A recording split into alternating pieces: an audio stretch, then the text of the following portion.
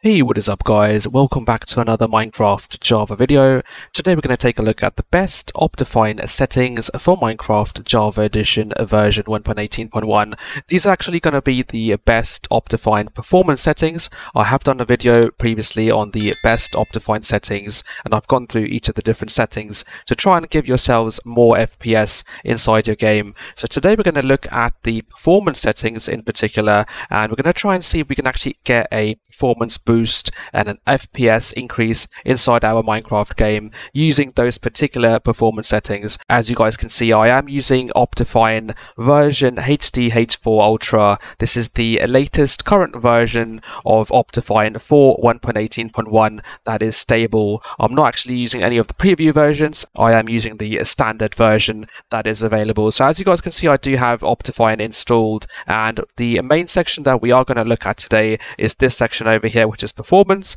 So if I go into the performance section, you can see that we have different settings here that we can enable and disable to try and give ourselves more FPS inside our game. So first of all, let me go ahead and actually reset all of my settings. So I'm going to actually go ahead and reset my video settings. So let me go ahead and do that now.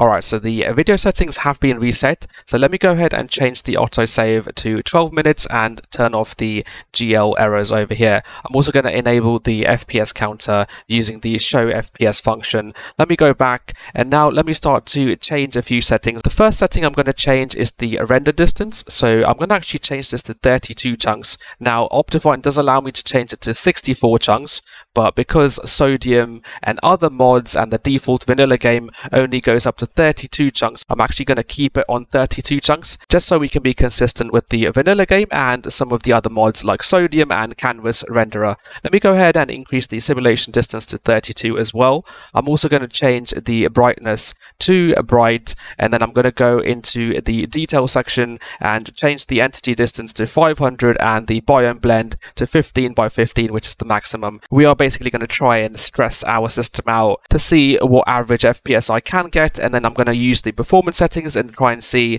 if I can get further FPS boosts inside my game on version 1.18.1. Let's go one level back. I'm also going to change the FOV to Quake Pro, because the higher the FOV, the less FPS we do receive inside our game. I have done several tests and I can confirm that if you'd use a lower FOV, for example, if I was using a FOV of 60, I would get more FPS compared to if I was using an FOV of 90. So let's go ahead and change that all the way to Quake Pro. Alright, now let's have a look at what kind of FPS I am getting inside my game. Let me just go into first person mode here. As you guys can see, it is actually hovering somewhere between 40 to 60 FPS. It is a bit jerky as well. I am using this on 32 render distance chunks, so obviously we can expect to see some slowdowns as well. So as you guys can see, on average it is fluctuating between 40 to 60 FPS. Now let's go ahead and actually have a look at the performance setting. I'm going to go into video settings and click on performance,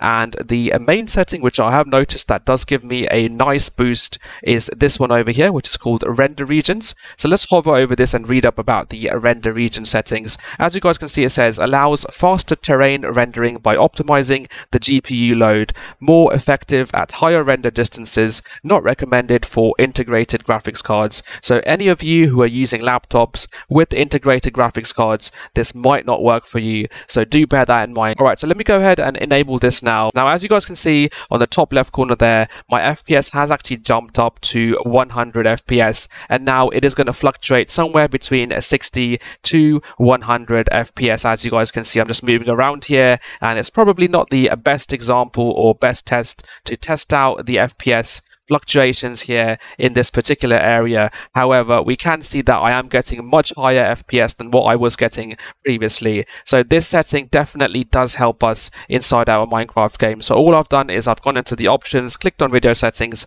gone into the performance settings and enabled the render regions setting over here. Obviously, if you guys are not able to get any performance boost with this and it's not working for you, some of the other settings that I would recommend that you guys do enable are as follows.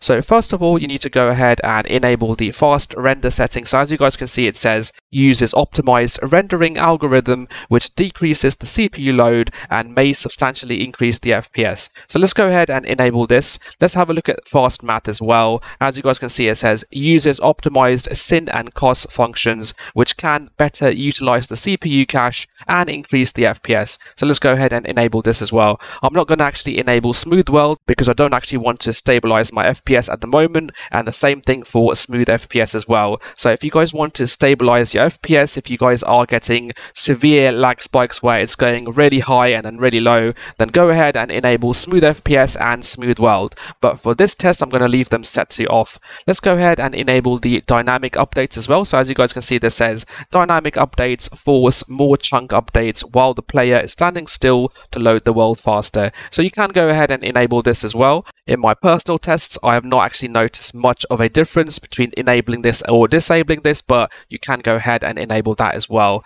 Let's go ahead and take a look at lazy chunk loading. Now, as you guys can see, it says smooths the integrated server chunk loading by distributing the chunks over several ticks. Turn it off if parts of the world do not load correctly. Effective only for local worlds, single player. So let's go ahead and enable this as well.